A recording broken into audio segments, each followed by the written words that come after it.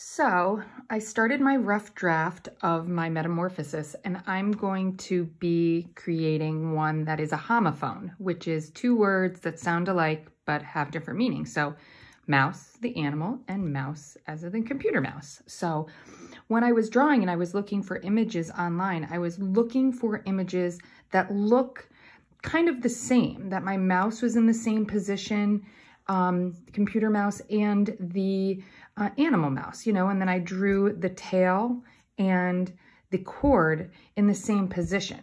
So you want to make sure there are similarities in your number one drawing and then your last drawing. You have to have at least 4 steps. You can have more, but you have to have 4. All right, so you want to start off by just drawing a rough draft of your number 1 and your number 4. I didn't put much details in it. I just did a contour drawing, just the outline and important edges of the object or thing. So you can see I have some, you know, details I need to add, but it's just the original shape and size that I want to start with.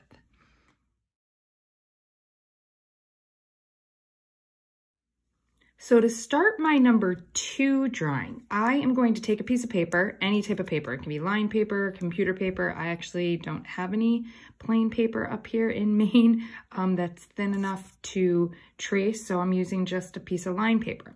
So what I need to do is, and this is the time I'm letting you trace, I know, but you want to trace your number 1 drawing. So you just want to make sure, kind of hard to hold the phone and trace, but I think I can do it. And you don't have to put every detail, but you want to get that shape, because from here, this is going to be what you're going to use to morph. Now your morph, your number 2 and your number 3 drawings look funky because they're in the middle of a metamorphosis. So they're going to have, you know, little details that are going to look funny, and that's okay. I'm just kind of doing the best I can to get the details, you know, like a foot there, and where that tail is. Because it's subtle changes that you're going to be making. So now that I've traced that, and then my eyes around here, I got some whiskers. So I'm going to take away my original drawing. Now, I need to look at where I need to go. So I need to go from here to here, but I have a step 3 because this is only number 2. So you can see that the ears need to go away. You know, there's nothing up here. Right here, the edge I think has to get a little higher and come down. The feet are going to start going away, but we don't want to go and the head's going to start rounding. You don't want to go too fast, too quick. Sometimes it's a good idea to use a different color when you're doing this to help you know what lines are number 1 and number 2. So so my pencil line is going to be my number 1. So I want to keep a little of the ears. And you can see that I'm just kind of mirroring some of the shape, but not keeping it totally the same. Maybe I'll just make the feet little nubs like that, not as much detail. And the tail is pretty much gonna stay the same. I might add some details in my final drawing to make the tail maybe have a little tiny bit of fur. You know, it's definitely not gonna have this rounded part. So maybe I'll just kind of stop it there. So I won't do that. And then maybe I'll just keep some of the eye, I'll just do like that and no detail inside. Maybe just 1 whisker. Maybe 2 whiskers because each of them have 3. A little line inside of the ear. So I can erase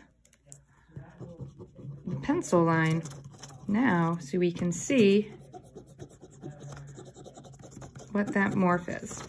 And if you think you did too much, too big of a of a jump, you know, you can fix that. This is just a rough draft. So here is my number 2. So, and I can draw that in that spot when I'm ready.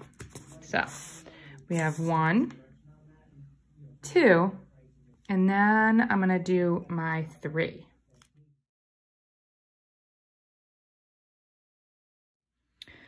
So you guessed it, to do number 3, I am going to take another piece of paper and I'm gonna put it over my number 2. So this is gonna be drawing number 3. And I am going to trace number 2. So that's why it's good to go over it maybe a little darker so you can see it. So I'm just gonna do a little bit of an outline of what the number 2, remember I kept some of the eye, I think I had a couple whiskers. I kind of did these nubbins for feet. I didn't put much detail. And then I stopped the tail there. Okay, so we look at again, I can take away the number 2 and just have 3. So I have to go from there to that's the next step. So I need to make some changes. And the changes I'm gonna make are, I'm going to definitely get rid of the ear. I'm gonna keep a little of the eye.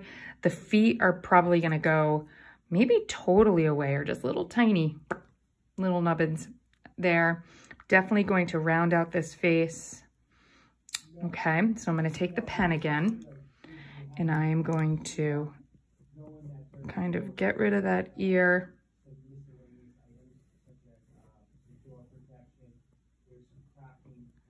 You know, make it so it you know, it comes way down. So I got rid of that nose. I'm gonna kind of start squaring off the behind. Again, these are rough drafts, so you can make edits. So if I just maybe do little, and then, you know, I have this kind of detail right here. You know, the mouse, the scroller. Maybe I just keep a little part of the eye. I might do some detail work in my final up there. Then again, my tail, that's turning into the cord. And see how the tail kind of, I mean, the cord just fades off. So definitely going to just kind of, maybe just come to a point there. All right, and then again, I can erase.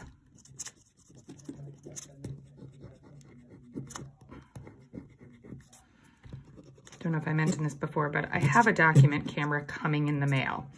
So I don't have to hold my phone and I can have 2 hands to help do this. Doing the best I can. We're all just doing the best we can. Okay, so let's see if I can get all of this in one frame. So I have my number 1 rough draft, my number 2, my number 3, and number 4. And you can see how funky that it gets. It's starting to morph. Like, that one's not that funky, but this one looks really funky, but it looks more like the 4. The 1 and the 2 are gonna look more alike, and your 3 and your 4 are gonna look a little bit more alike.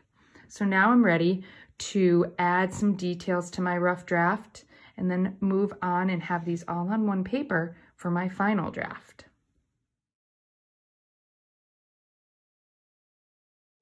Tip, if you don't have a light table, which most of you don't have, or thin enough paper, or you can't see through the paper when you're trying to trace, just use a window and Mother Nature's light table. So put the rough draft here, like that.